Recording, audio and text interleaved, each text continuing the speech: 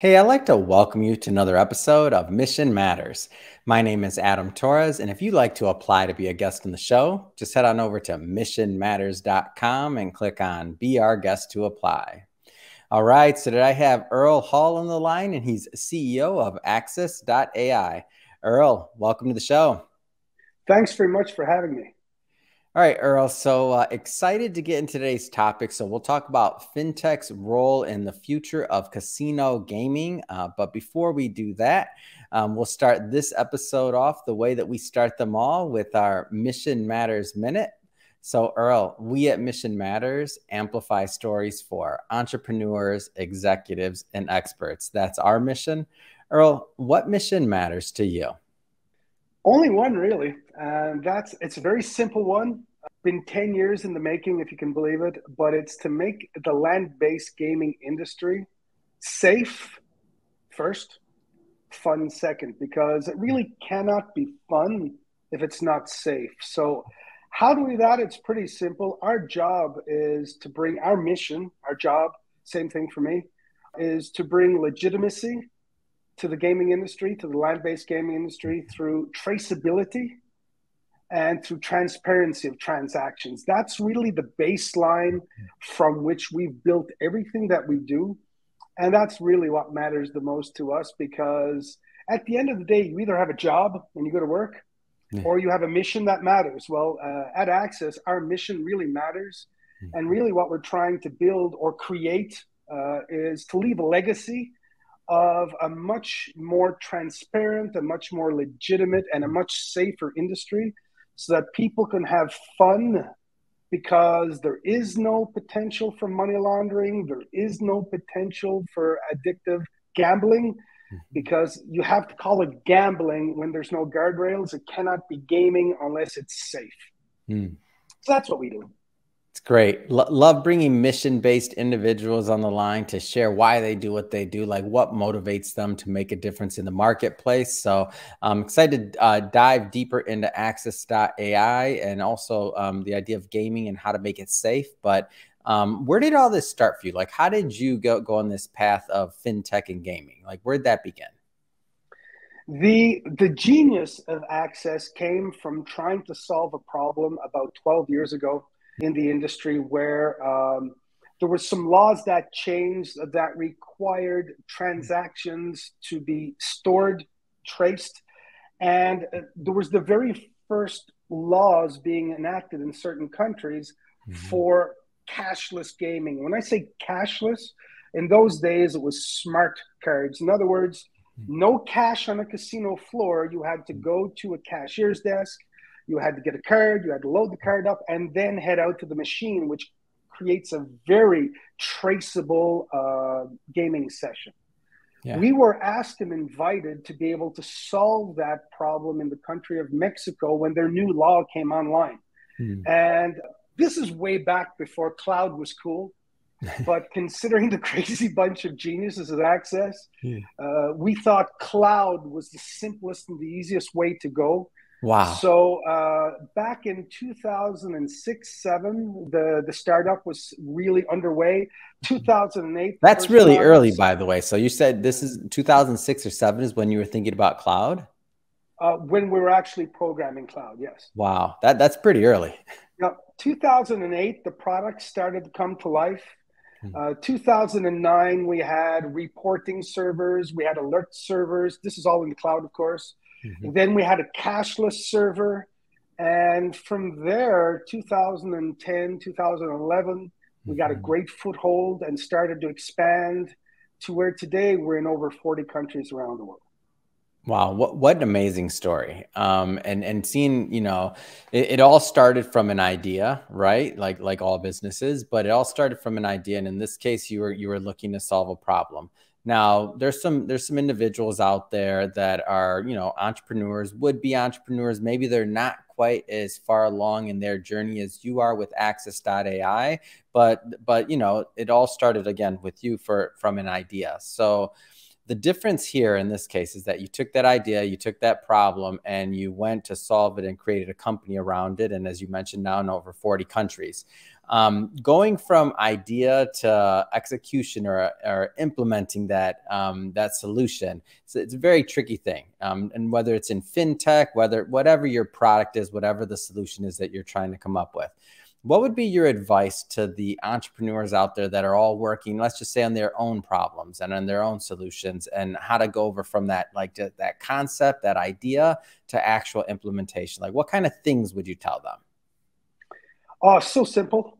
First of all, I always see these debates on LinkedIn between bootstrapping an organization and going for angel investors. Yeah. All I can say is, first of all, the amount of money you're going to need to succeed is a direct coefficient of how you dare to dream.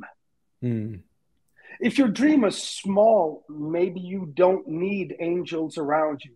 But if you dare to dream big, you need a very solid, a very intelligent, very poised individuals around you. And if you want to know what the secret weapon of Access is, it's simple. It's our team. That's a given. Products are secondary to people in a real company.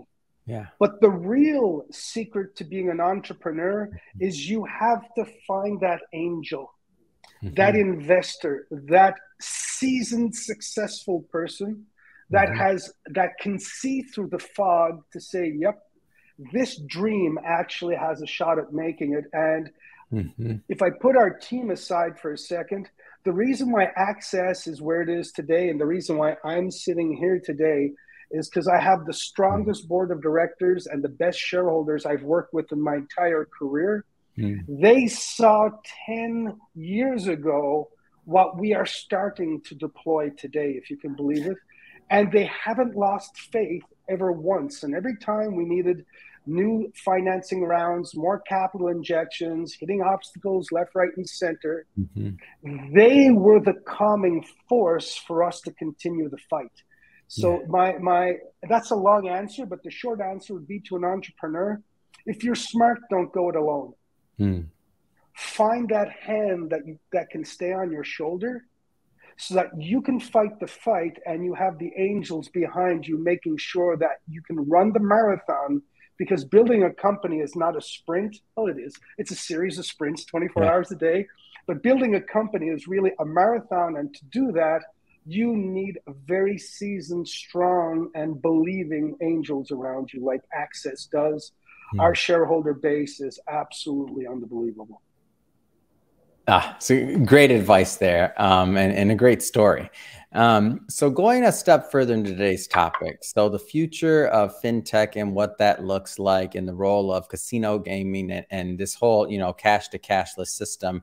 I mean, you've been involved with it for quite some time now. Obviously, it's a big deal. Like you said, you're implementing it now, but now it's in the news, it's in the headlines. Changes in laws making change for gaming, making it maybe more accessible. So a lot of movement recently in the last year or two. So what is this? What are you seeing in the landscape right now that just really interests you? Well, first of all, and one of the faults of my personality, when I get asked the question, I always give the answer. I don't butter it up. So first of all, what we're seeing is what always happens. We're seeing a level of ignorance. So first of all, cashless is really two different things. Cashless, closed loop cashless, and open loop cashless. Very simply put, the casino industry has been built since day one on a closed loop system. In other words, you walk into a casino, you either deposit your money, you put it on deposit, you put it into their bank account, you insert it into a machine, it goes into a cash box. They have their own float, casino float. That's a closed loop system. When we built Access, what we did to respect the industry is we built a closed loop system to mirror all of the processes, everything that's already done, but bring them on a more efficient transportation system. That's all. Now what we have, cash carries COVID. Everybody knows that. So during COVID, the land-based gaming industry started to say, maybe it's time to go out into the real world and bring the real world in, which is really cool. And the best example we have of that is Starbucks. Starbucks is probably the best example of a closed loop system using open loop providers to bring money into the system. So what we have in 2022 now is every open loop fintech provider in the world trying to figure out how to get into the gaming industry. Because you're just not going to show up to the gaming industry, hey, I have an app. You can take money out of your bank account and you can bring it into the casino. Where are you going to bring it? Are you going to bring it to the cashier's cage? Are you going to bring it to the machine? How's it going to get inside of the closed loop system? So it's exciting to see. I get on average one email every 3 to 4 days from an open loop cashless fintech from New York, from London, from Singapore, saying, hey, apparently you're the largest closed loop cashless provider in the world. That is true. 5 million players in real time, $15-16 million a day going through our server, about 23 to 26 million transactions a day on our cloud. Yes, we're the biggest closed loop provider. But the open loop people that are coming will have to adapt to our industry to make sure that their money transportation system meets all of the rules, all the regulations, all of the patents, and everything else that's coming. So we're in an exciting moment. Everybody's knocking on the door of the land-based casino industry. It makes me very happy because cashless means KYC. So cashless, fintech is cashless. Cashless equals know your client, which means we're on the cusp of the gaming industry becoming a traceable event, which is what makes our heart beat. Because when things are traceable, that means legitimacy comes to the forefront. Yeah. And that's why we're here. Mission matters. That's our mission. It's legitimacy. And so how does this affect really the traditional land-based casino? Is it more opportunity? I mean, tell me a little bit more about how that affects the traditional system. At this point in time, I'd say there's a threat. And the threat is that the open loop providers that are showing up, what they're trying to provide is an app that will allow the person to directly cash into the slot machine and then go away. Which really undermines the entire business model of the gaming industry. And that's what we steered away from. We kept getting asked, Earle, why don't you take money from bank accounts and put it right into the casino? I said, well, that's not how the casino industry works. The casino industry works is that people come in with their money and the money is deposited inside of a closed loop. Just the way Starbucks works. You have your credit card on your Starbucks app. But if you're smart and you want loyalty points, what you do is you transfer the money from your credit card over to the closed loop app that Starbucks has. Once you're inside of their app, their environment, their closed loop, then you can go out and buy your lattes and all that stuff everybody buys. But you're inside of the closed loop environment, and the open loop is just the money transportation system. So right now, the threat is that some casinos that don't understand this dichotomy of open has to stay outside, closed loop is what you already have, and technologies like Access just make it more efficient. There is a threat that some casinos will go directly open loop, which will be a threat to their own existence in the long term because their casino float, their money on deposit will be sent to the open loop, which is the dream of an open loop company. And that's really the education that we offer because we can do open and closed loop. We chose closed for a very simple reason, is that we were trying to protect the casino operators to make sure that their money on deposit or their float is the word they use, that it belongs to them. So that's the reason why we chose closed. We will start offering a form of open loop in the future as ATM machines go away, as direct deposit goes away and all that stuff. So as the fintech industry becomes more efficient, we will start adding on features to mirror what other industries are doing. But our primary role is to protect the player first from themselves. Our secondary role is to protect the casinos from the players because there's money launderers, there's addictive Yeah. gamblers, there's organized crime, there's all kinds of Yeah. things that hang out, and it's our job to keep them away. Mm-hmm. And then it's our job to make sure that the casinos are as legitimate and transparent as they can be, so that they are a upstanding segment or sector inside of a state or a province's total economy. So we have three really missions inside of our core mission. One is for the society, the other one is for our clients, and the third one is for the actual consumers, or what they call the players.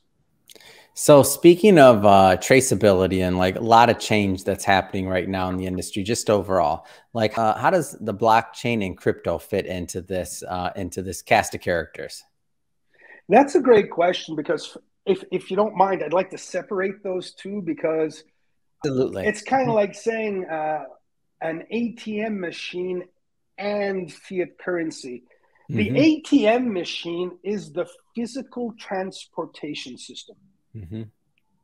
So all blockchain is a network of computers, highly secure, to be able to transport information, transactions, because information is a transaction, around a network in a highly secure manner. So how does blockchain fit into this? Well, there's something going on in Europe right now that affects me very deeply, psychologically, physically, mentally. Yeah. The genocide that's going on in Ukraine right now. Well, as people have seen about a week or two before the genocide started and ongoing now, the cyber war has increased exponentially. And the most unsafe place you can be on this planet right now is by having a local server. So if you have a server on your property, if you're dealing with in a client server environment, if you're not cloud right now, you're in a lot of trouble for the next 3 years, because when you're in a client server environment, it's 10 times easier to penetrate and to hack. But when you're in the cloud, you're still vulnerable, because security is never 100%. So we had blockchain back in the Army, a form of blockchain. And in today's world, if you're using one of the premier blockchains, like the Microsofts, the IBMs, the AWSs, the Cardanos out there. So if you're using these things that are out there, and if you noticed, I didn't mention Ethereum and I didn't mention Bitcoin. I stay away from those two. Ethereum is in an amazing maturation moment right now. I can't wait to see what's happening this summer. And Bitcoin is Bitcoin. But that being said, blockchain is the only 100% way to ensure security of information right now. Because if it's done right, you can put infinite random generated passwords in and around information and financial transactions, so that it's just not financially or physically viable to try to hack. So that's what blockchain is. We've been using blockchain for, I don't know, 5 years now, just to make sure that the core, the transactional core of who we are is safe. That being said, cryptocurrency, there's a lot of noise around cryptocurrency, but all cryptocurrency is a new form of payment. So it's a new bartering tool. In 10 years, we won't even be talking about cryptocurrency anymore. We'll be talking about, do you remember the days of paper? Yeah. Because paper is the most inefficient way of purchasing something on this planet. The risk of money laundering, the risk of reproducing paper is infinite. Yeah. Whereas cryptocurrency is one of the very most safe ways of making a transaction. The only thing is that because of the fact that cryptocurrency started out with a heavy organized crime base, it took a long while for the cryptocurrency exchanges, the e-wallets, the exchanges where you can buy and sell cryptocurrency. Yeah. It took a long while for them to get their KYC, know your client, processes up to speed. But if anybody has Coinbase, they just did a great update at the beginning of this month. By the time we hit 2025, we won't even be thinking about cryptocurrency or digital Mm-hmm. currency because we'll have both. 95% of transactions in 2 years will all be e-wallet based. Mm-hmm. And cryptocurrency will be mainstream because we will have gone from anonymous transactions to KYC based transactions. And Mm-hmm. the casino industry has the same problem. But they have it with fiat currency. They have it with paper, not crypto. Mm-hmm. So people walk in and out of casinos all the time. You don't know who they are. You don't know what they're doing. You don't know where the money came from. You don't know if it smells bad. You don't know if it smells good. That's really the base of the struggle for legitimacy in the casino industry. Mm-hmm. But as cashless shows up, the path to legitimacy is automatic. And once you're in a path of legitimacy and you are cashless, Mm-hmm. the difference between an inbound fiat transaction from your bank account or an inbound Bitcoin transaction, Mm-hmm. there's zero difference because both of them have to be KYC'd with your passport, your driver's license, maybe your light bill, and maybe 3, 4, 5 touch points. You will see in the very, very near future a standard emerge, which Mm-hmm. will be called your KYC credibility score, where the more you can prove who you are, the more Mm-hmm. legitimate you are to do a transaction. Yeah. Which Yeah. I means would. whether you're cashing Ethereum or you're cashing in $500 from an anonymous gift card, well, Mm-hmm. it doesn't really matter because the KYC onus is on you. Mm-hmm. Yeah, it's interesting that you say this. As we just accepted our first here at Mission Matters, accepted our first transaction from crypto through crypto, and when I was setting up, the business account and all that, I went through Coinbase, I think it was, and and when I was thinking about back into my finance days. So for those that have been watching this show for a long time, I was in finance for almost 14 years. Now I've been in media now going on 5, 6 years full time, but when I was answering all those questions and all those other things, it reminded me of like a bank application, like just like a bank application. And when I was Yep. thinking about the know your client rules back from my banking days and all the things that I had to do when I would be opening up an account for a client, like I didn't notice much difference. I mean, for a very basic bank account in this case, and I didn't notice much difference. And I was like, oh, getting back to that concept of traceability and everything that you're talking about, like this makes sense. And especially for the legitimacy of the accounts, the accounting part of it, the taxes that have to be paid, all those other things that come in line with accepting a different type of currency for a product, in this case that we did. I think it's interesting. And I think you're right. Like, I don't know how many years or the timeline, but in the near future, we'll be looking at it, and it won't be whether it's a crypto transaction or another whatever. It'll just be like another account, really, in my opinion. Exactly. Yeah. And that's the way we set up our e-wallet for our Mm-hmm. clients, is that you can click on your bank account, your credit card, you can click on your cryptocurrency.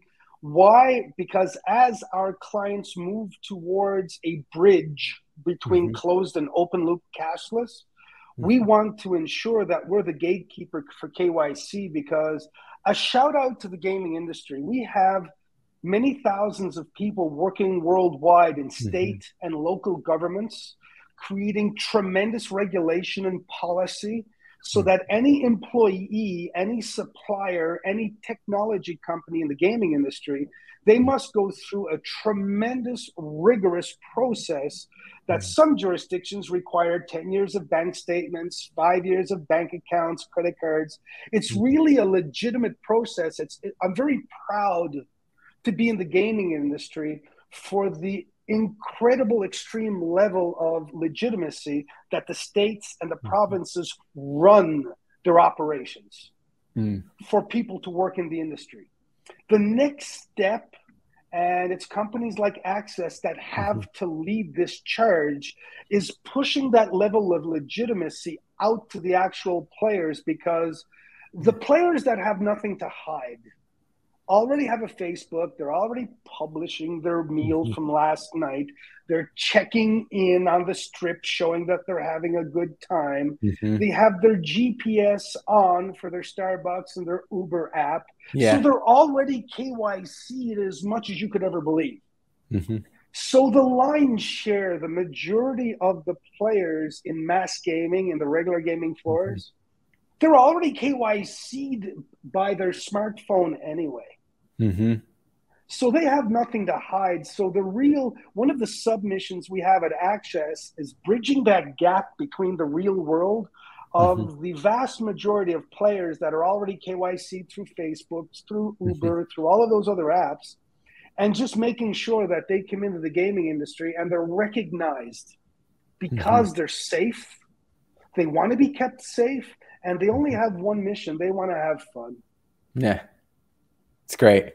So what type of so focusing a little bit more on AXES.ai. I mean, tell us a little bit more about the company and exactly like the types of companies that you work with. So we have three different types of clients, and Mhm. just to say, we started off this company with the same vision that Apple had. So Mm. we wanted to build our own IoT device, get it inside of the slot machines, so Mhm. that we could control the security, the speed, the legitimacy, and the traceability of all of the data. That Mm. was a lot of work. It was about 4 years, a couple of really amazing geniuses in our team that got our IoT practice to the highest degree. Then we worked very hard on the cloud side because as Apple built their iPhone, the real vision behind the iPhone was to get the data. Mm. Because once you have the data and you have true data that can't be tampered with, Mhm. then you can build alert systems. Like we have a full alert package. If anybody tampers with the machine, cuts a wire, does anything illicit, Mhm. automatically bells and whistles go off in people's phones and on our management Mhm. consoles and stuff like that. Then once you get past the business analytics package that we have, Mhm. you get to our app store where you have cashless and all the other things we have. We Mhm. had a vision that was unfortunately or fortunately 10, 15 years ahead of the whole industry. The Mm. cool thing is people are starting to catch up to us. A shout out to the government of Poland, the head of gaming in the government of Poland. Some people hailed him as crazy back then, about 7 years ago. Other people hailed him as a visionary. But he decided that he was going to bring online the very first real time, cashless, cloud, blockchain, KYC, anti money laundering system for the government of Poland. Wow.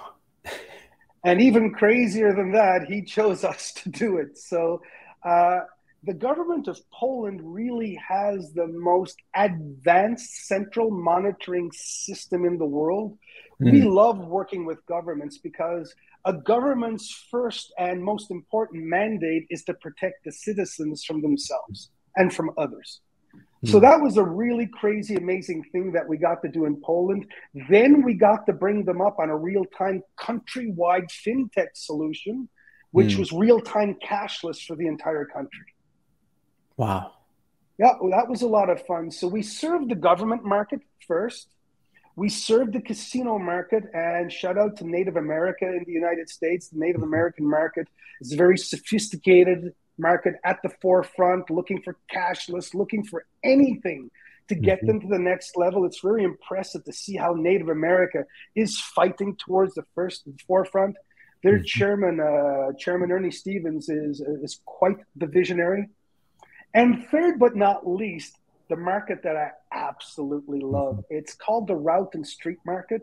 So Mm. it's corner stores, it's restaurants, it's bars. That's probably the most unsafe part of the market. Mhm. It's because before Access showed up, it was cost prohibitive to put cutting edge systems in place to Mhm. protect that market. There's markets right now, like the state of Georgia in the United States and other Mhm. markets, that are fighting very hard for legitimacy, fighting very hard for Mhm. transparency and traceability. And we serve that market as well. Because we're cloud, it's the same work for us to install one machine in one location or Mhm. 1,000 machines in one location. It's the same thing.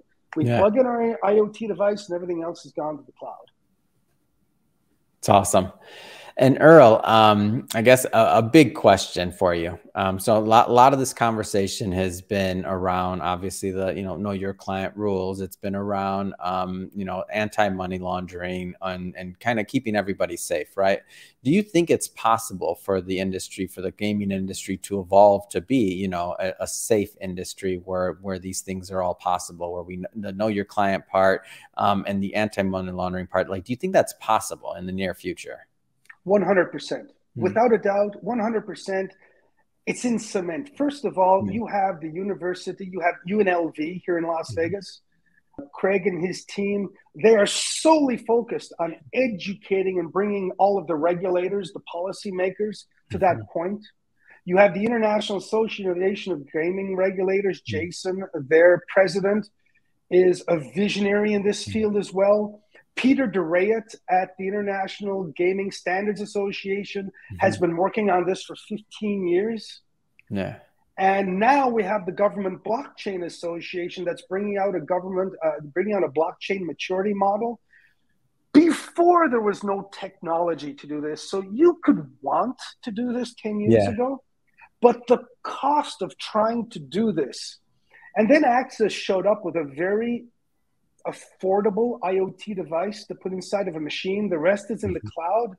And then the regulators all showed up and rallied around it. And then UNLV showed up, the educators. So once you have the policymaker, once you have the educators, once you have the standards organizations, all you need then is technology. So we're in a perfect storm right now. The recipe is on the table to make the greatest pie in the history of KYC.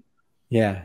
I absolutely see no reason why you're going to not see the gaming industry, the land-based gaming industry, being the beacon of KYC in the next 2 to 3 years. Wow, it's amazing. So Earle, I just have to say, I learned a lot from listening to you and about gaming, what's happening next, and I hope the audience did as well. I know you're busy and you're in the middle of it all. I think you said the perfect storm was your words over at AXES.ai and all the changes that are going on. So I just have to ask, what's next? I mean, what's next for you? What's next for AXES.ai? Our mission is probably going to continue the same as it is today for the next 2 to 3 years, which is educate, educate, educate. Yeah. One of my greatest mentors, her name is Jumana from Microsoft. She said to me, never sell, always educate.